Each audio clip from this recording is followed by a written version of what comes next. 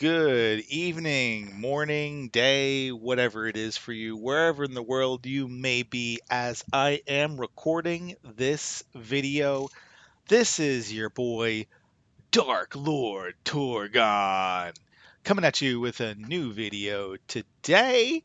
And whoo, we got a humdinger of a season for you here. Season 8, it's my 8th season. We went back and decided to go to the dark side. Playing evil in the War of the Ring campaign. And if you're not totally familiar with this campaign, it's different from every other campaign in the game. In this campaign, there is no politics, there's no united faction. It's just straight up light versus dark. You only can fight good if you're evil, and you can only fight evil if you're good.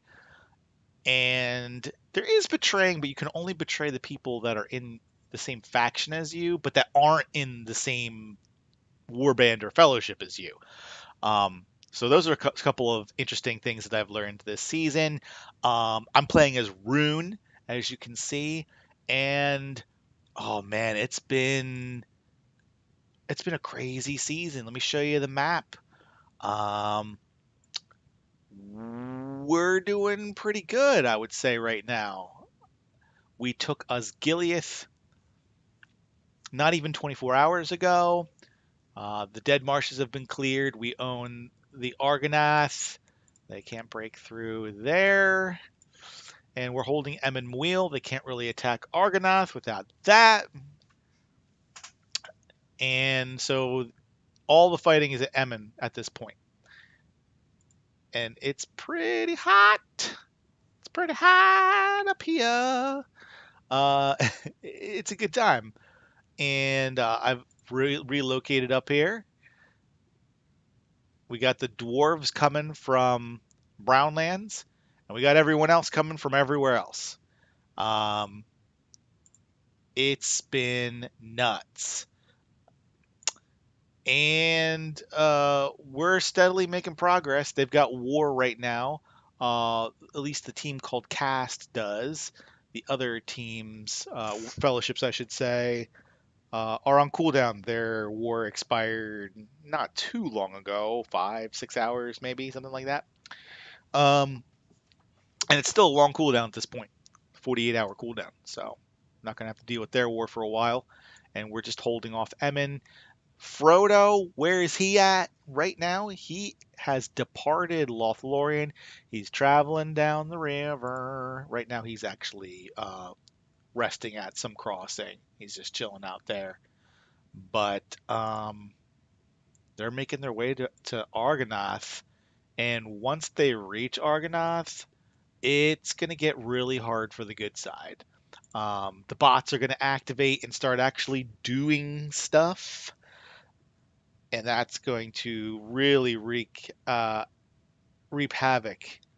for the good side. And we're holding our own. It's basically 2.5 ish warbands versus like 2 full active fellowships, and then I would say there's a third active fellowship, but they just really suck bad. Well, let me show you. I'll go. We'll do it like this. We'll go to the rankings. I'll show you the warband production. So I'm in Mesh in Melkor Shadows. I swapped over from Dark a little bit a couple days ago. It's been a good change. This team is a little bit more active and follows direction really, really well, and I appreciate them in every way. And then some has been holding down the top spot for a little bit. And Cast and Rec, Cast is definitely better than Rec. They're both, okay teams. Legion, completely terrible. Mary has a couple of decent players on it. I don't ever even really see Phoenix or Dead. I don't know what Searle's doing. They might be out west hanging out. But pretty much everything else below this is just a bunch of garbage, except for ANGL that has a couple of Mega Krakens hanging out there. But by and large, the season has been really fun. I think this season, in terms of like, is as balanced as it can be in a War of the Ring campaign, because the good side definitely outnumbers the evil side, but Um, we have more whales than they do, and I think our coordination and our decision making has been fundamentally more sound.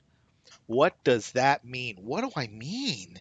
Well, we took Osgiliath, and while we were taking Osgiliath, these dwarves that are over here attacking decided they were going to go and attack Dorwinion. And they lost to our third fellowship warband, Dark, who has like maybe 25 to 30 active players at this point. So that just really tells you how bad they are. They're really good at sieging empty keeps. They took this empty keep here.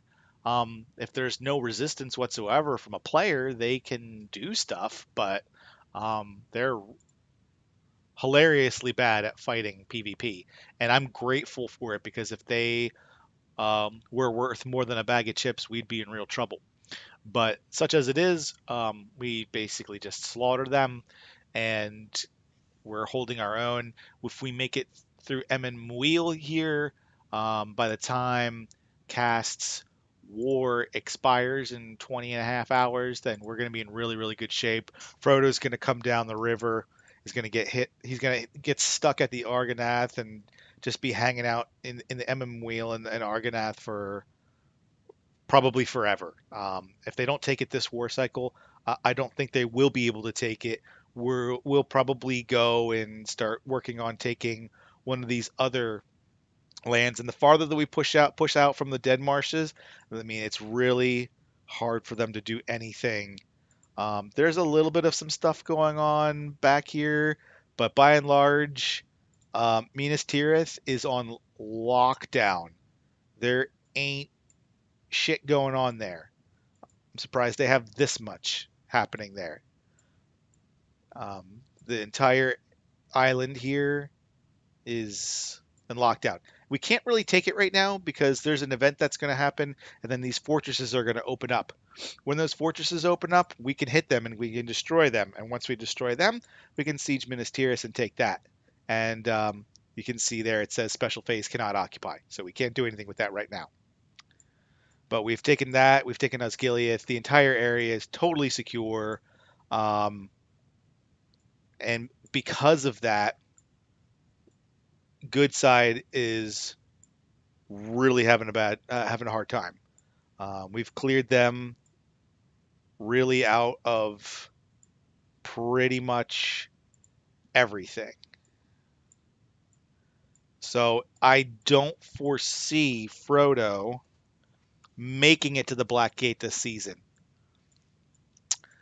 If he does, it's because they succeed in taking Wheel during this currently active war cycle. There is no red tiles anywhere in Athelion. It's for being on my side. This is a beautiful thing. It's really beautiful because I'm gonna tell you what we've done this season has not came easily. The good side players, while they might not have as many whales as we do, they certainly have more players and more activity and a bunch of tile takers, and they use them. We've had to work really, really hard to secure everything that we've secured here throughout the dead marshes and everywhere on the map. It's been a struggle, and I'll tell you why. I'll walk you through some of it. Probably most of you who are watching this already know this, but I mean, Good Side has a very distinct early season advantage. They can level their commanders really fast. We were fighting level 50 Gilgalads like a week ago, and we're going on Tuesday, and the season started on a Friday 2 weeks ago. So we're in our third week of the season, and I'm talking about fighting level 50 Gilgalads a week ago. And a week ago, they were really difficult to deal with.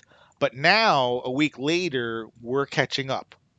Our buildings have caught up. We've got tier 4 units unlocked, and we're bringing the fight to them.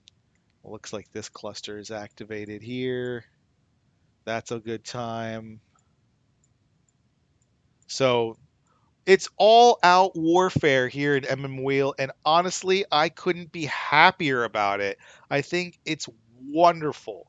Um, this season has been really fun. It's fun playing the evil side. It's different.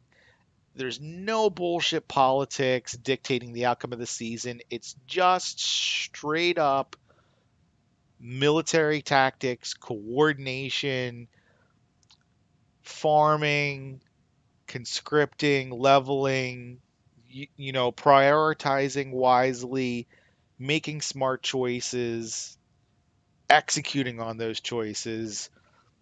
The good side has made some not so good choices. For example, they had four teams attack this all at once and fail. And that was really the beginning of our success. They thought they could just bulldoze through this, and they were wrong. I don't know what this guy thinks he is doing.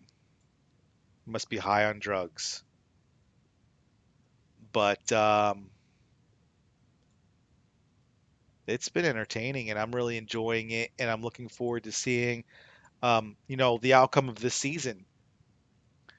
It's been a lot of fun, and it'll continue to get it good. The bots are going to get activated soon, and Frodo is going to be reaching us soon, and we've got just a ton of these scouting towers around. I hope Frodo comes and checks out Samwise's left pistachio. Who doesn't love a good pistachio? And I'll leave you with this, which is my wonderful, dazzling agate, whatever you want to say, hexagram thingy. Cool fireworks. I like the animation. And I'll peruse my recent fight list so you can take in some of the fun that I've been having. Destroyed this A2 earlier, and it's not really a bad A2 in terms of the gear, but he doesn't have a point in Sun and Moon Splendor, so I guess he didn't want to not get stunned by orcs and Urukai, but that's okay. Let's see, that is just taking a tile and starting a fort. That was just a bunch of empty armies here. But then you start looking at these. This was a pretty good fight, all things considered. Open up. And he's under leveled, but I absolutely massacred him. Again, pretty, okay gear. It's not maxed out, but it's the right kind of gear that I would want to see on him. Of course, that fire resistance isn't going to help very much versus my evil men units. And I'm just basically bulldozing through these guys with Khaldun and chariots, and it's just been absolutely hysterical. And these are not bad. Like, this guy's got a 3-star wizard pipe. Who uses Gandalf's wizard pipe? It's such a junk unique, in my opinion. Um, but I mean, all in all, this gear is not bad. He's got the skills set up, pretty much probably the same way that I would. Although I'm curious, yeah, he did out heal me. And then there's this one. Although that wasn't a full unit, but I still completely massacred him. Pretty decent gear. Just being a terrorist for these guys. I'm just terrorizing them all day long.